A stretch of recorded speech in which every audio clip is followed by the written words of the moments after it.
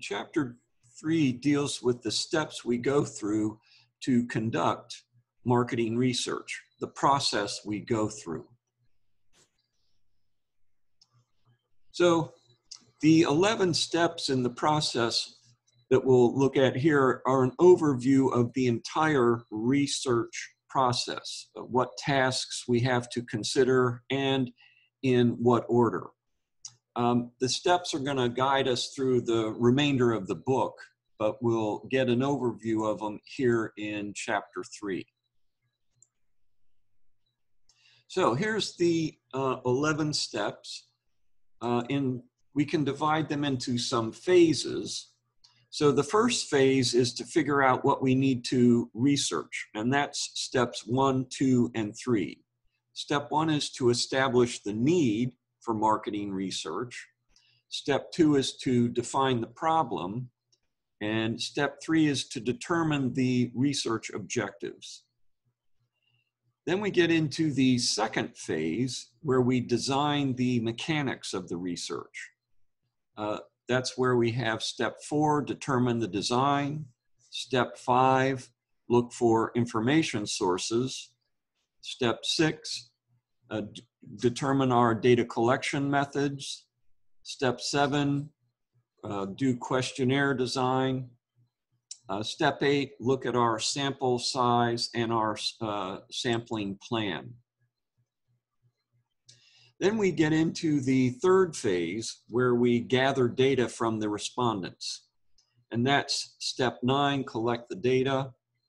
And then finally, the fourth phase is to generate findings and interpret them.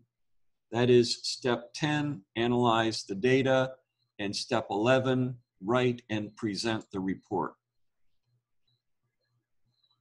So it's an 11-step process, but nothing is sacred about all 11 steps. Not all studies use every step, and projects may not follow the steps in the order that are given here. This is just a guideline for what actually normally needs to be done.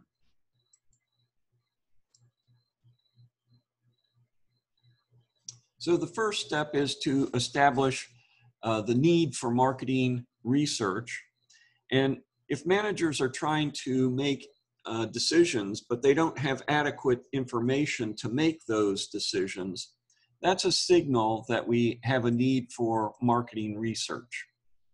The need for marketing research is affected by company policy. Conducting different types of studies on a continual basis at specified intervals may already be happening in the company.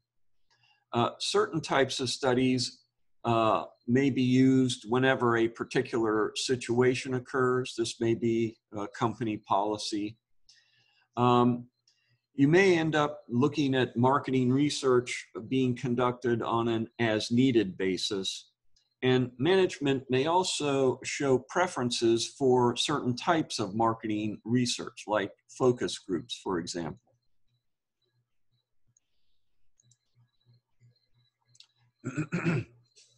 So marketing research is not needed if the information is already available, if you have to make a rapid decision because marketing research can't be hurried, it's a time-consuming process, don't have the money to conduct marketing research, or you determine that the costs outweigh the advantages. So if the information is not available, then we can look at, can the information be obtained from the internal report systems, the marketing intelligence system, or the decision support system? When the information is not available, the marketing researcher should consider conducting marketing research.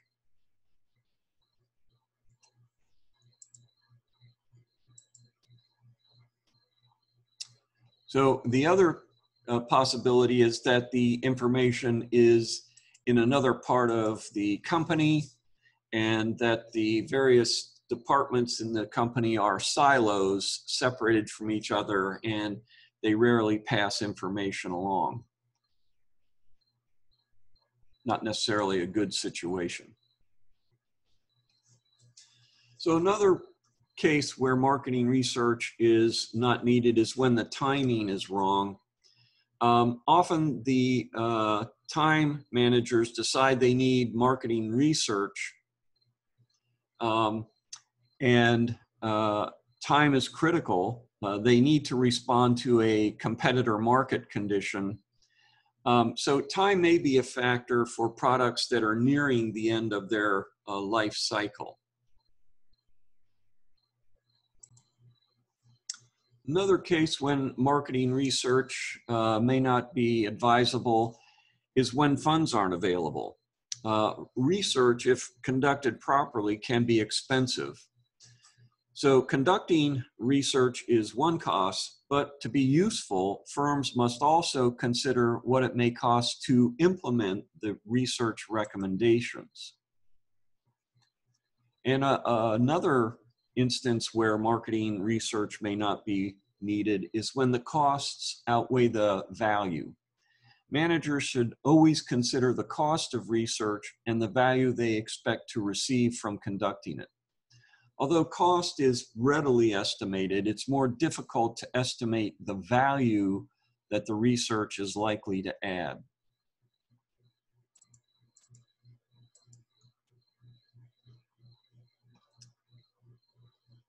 And so here we see a case where if you can attract more customer attention, that is value.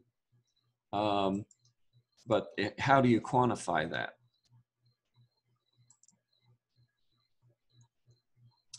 So when will research have great value? Well, if it helps clarify problems, sometimes also the research can identify changes that are occurring in the marketplace, both with consumers and competitors. It'll have great value then. Sometimes research can identify the best alternative to pursue, and that's the purpose of it. So of course we want to look at it then. And it'll help your brand maintain a competitive advantage.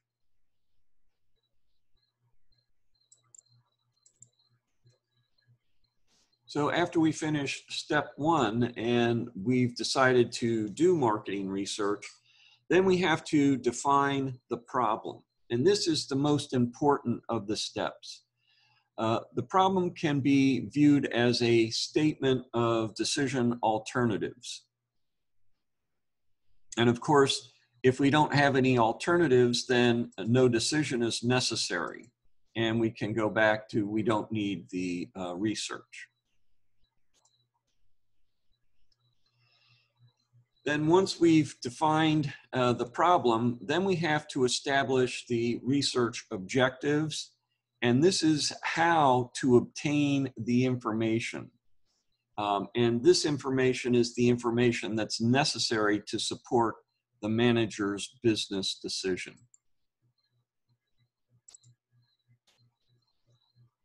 So there's three different types of research: exploratory, descriptive, and causal. Exploratory research is a form of informal research that is undertaken to learn more about the research problem, learn the terms and definitions of the problem domain, and to identify research opportunities. A descriptive research describes the phenomenon of interest. A marketing executive who wants to know what types of people buy the company's brand needs a study to describe the demographic profile of heavy users of the company brand. A causal research attempts to uncover what factors cause some event. Will a change in the packet size of, say, a detergent product cause a change in its sales? So step 4, determine what type of research we're going to conduct. Step 5 is identify information types and sources. Researchers have to identify the type and sources they will use. Primary information is information collected specifically for the problem at hand, and secondary information is information that has already been collected and may be available internally or externally.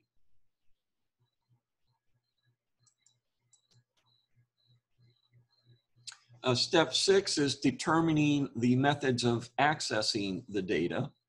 And there's 4 main choices. Have a person ask questions, use computer-assisted questioning, allow respondents to answer questions themselves without assistance, and use a combination of the 3 choices already given.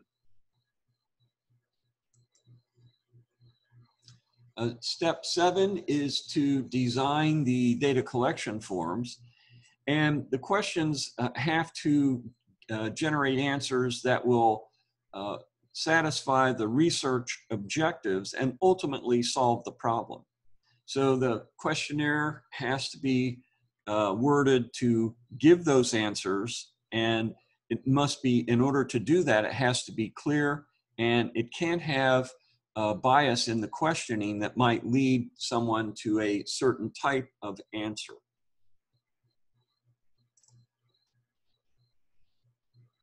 Step 8 is to determine the sample plan and size. A population is the entire group that we're interested in, say the United States as a market. A sample is a subset. Sample plans say how we draw the sample from the total population. And the size of the sample will determine the statistical accuracy of our results.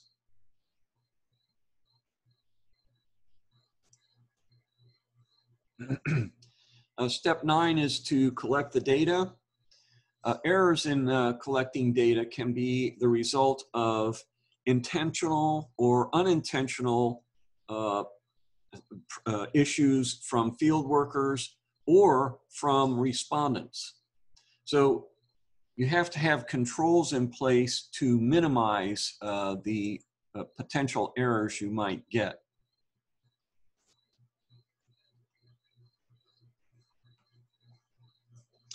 Step 10 is to analyze the data. And in Chapter 10, we'll learn how to use Excel in data analysis for marketing research. You'll learn data analysis, including basic descriptive analysis to summarize your data.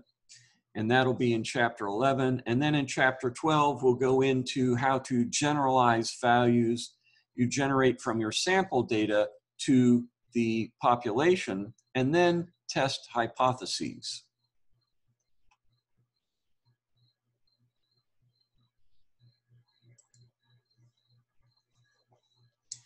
In Chapter 13, we'll go in how to test for differences between groups.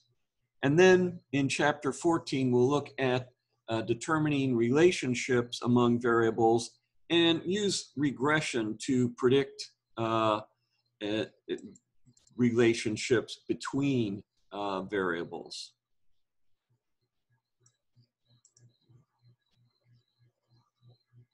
Step 11 is to prepare and present the final research report.